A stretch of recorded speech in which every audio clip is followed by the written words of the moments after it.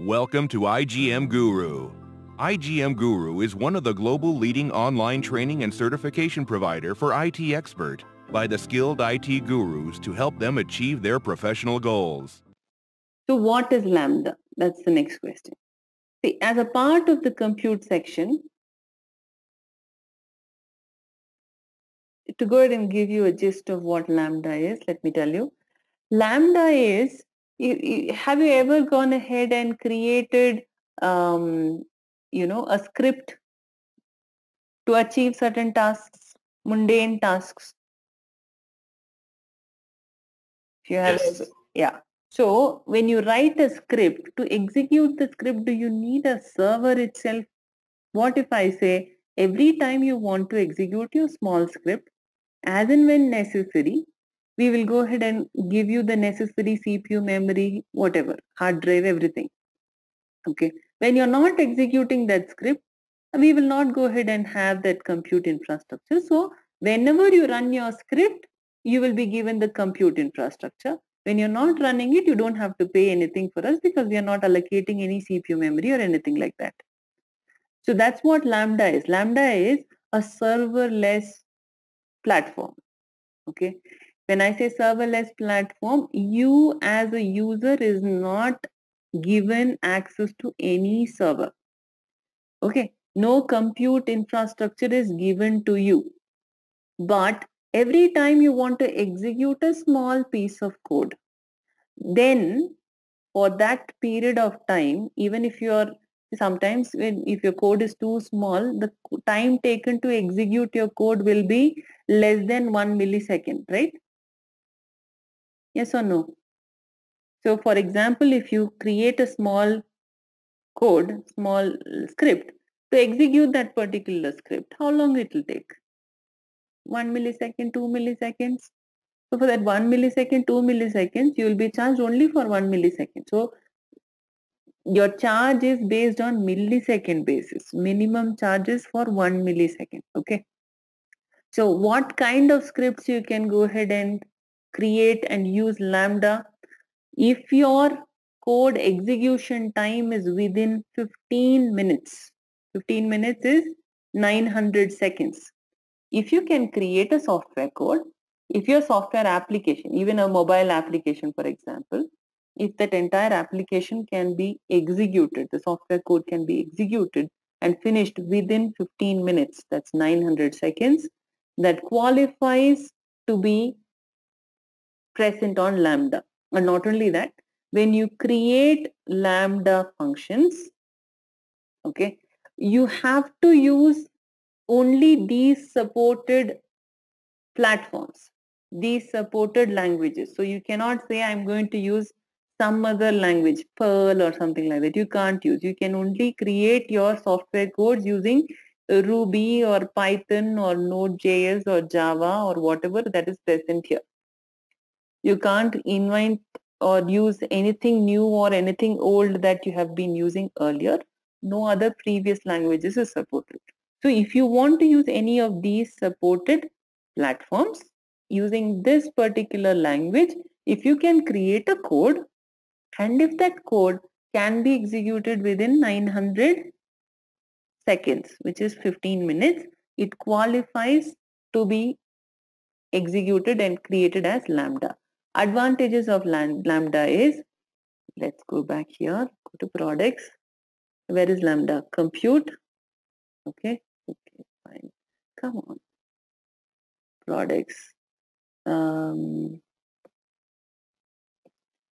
See, run the code without thinking about your servers. That's the key word there. You create your software code. Every time you want to run, servers will be allocated for you in the backend. Not servers, it's a serverless platform. Compute will be allocated for you. The advantage is you will be charged for number of times your code gets executed. And wait, see here, cost optimization. This is one thing that you should remember. Just in case you're reviewing any of your previous exam questions, please remember this particular service charging has changed. Earlier days, we used to be charged for 100 milliseconds. Now, the customers are charged for every single millisecond only. So, If you run a software code and it gets run for say 10 minutes and 1 millisecond, you will be charged for 10 minutes and 1 millisecond only. Okay. Or if it got executed only for within 1 millisecond, you'll be charged only for 1 millisecond. Okay. So number of times your code is executed into every time it gets executed, how many milliseconds it takes. Based on that, your pricing will go ahead and be charged. How good, no? Yes or no? Say for example, you want to go ahead and automatically create a snapshot before any server of yours is terminated. Would you want to go ahead and assign a person to sit there and look at if every server is getting terminated? Before that, let me go ahead and create a snapshot. Won't you automate that process? Yes or no? Yes. Take a snapshot before my server is terminated. That's all you have to say, right? So for that, you will go ahead and hire a developer. That developer, if he knows to write that particular scripting in any of these languages, he will write the script. Even if you don't have a developer, you can use these blueprints. See here, these blueprints are already existing software code. They are telling also very clearly this particular software code, what does it do, which language it is used to create it. Okay. So using Node.js 12.x, they have created this particular software code. What does it do? An Amazon Kinesis Firehose stream processor to convert input records from syslog to JSON format. So one format to another format, it will go ahead and convert. So if you're processing, if you're fetching a lot of information, Kinesis Firehose is where data comes into your system. So if you want to convert from a syslog format to a JSON format, there is an automatic converter. Okay, like that, they have a lot of small execution codes already given to you. If you want to use any of this, you could choose to use it. Or if you want to go ahead and if you're a developer, developers would know it better. So they could just go ahead and check for this one in GitHub. Okay. So they can look for what do you want to achieve, say, for example, Lambda. Some example, yeah, go ahead and show me. Function in Python. Okay.